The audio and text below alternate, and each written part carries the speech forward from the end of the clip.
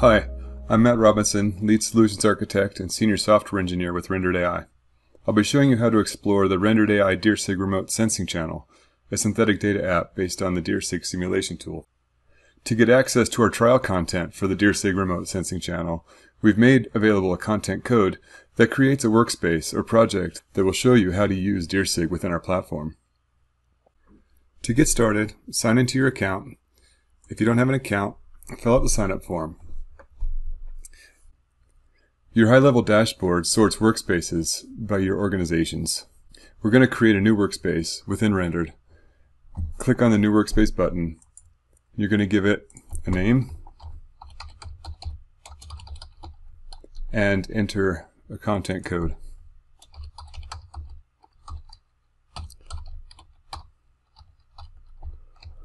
The content code might be slightly different than the one I'm using here.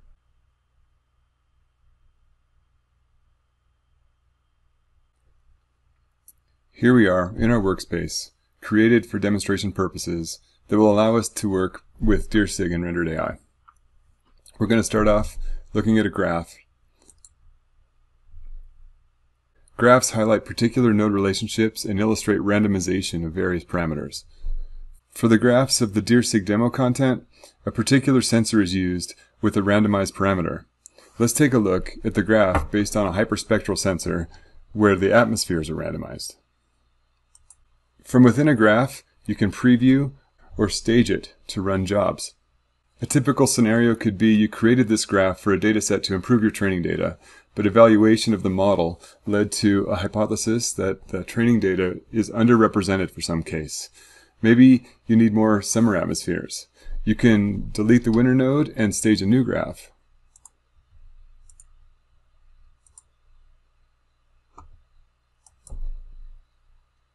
And then head over to the Jobs tab.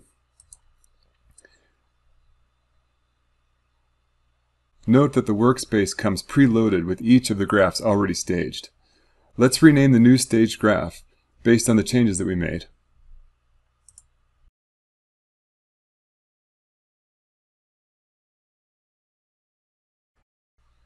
And here you can run a job to create a new dataset, but you will need to be granted access to the DIRSIG software.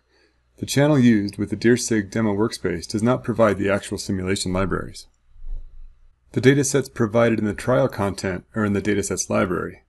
These should give you a sense for the type of synthetic data available with the Rendered.ai DIRSIG integration. The images are a false color raster file for previewing convenience. The datasets can be downloaded by selecting them from the list.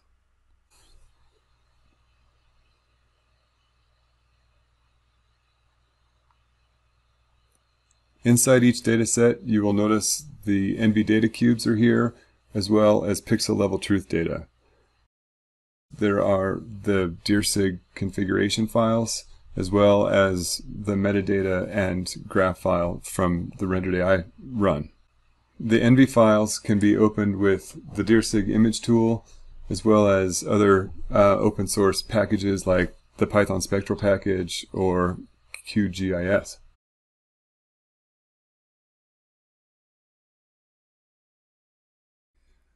The DIRSIG Remote Sensing Channel works with the annotations feature for converting annotations to project-specific formats like COCO.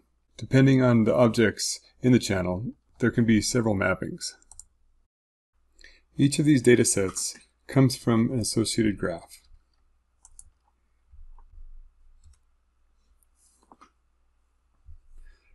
The graphs are named with the sensor used and the parameter randomized.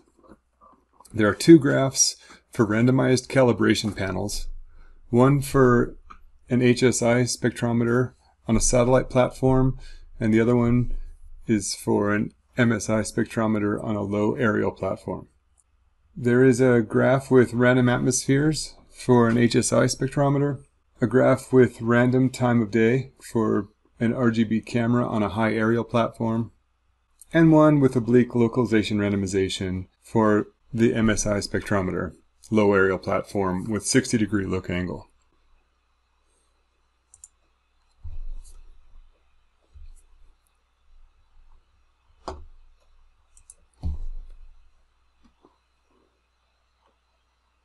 Thanks for spending time with me today to explore our DIRSIG demo content in Rendered.ai.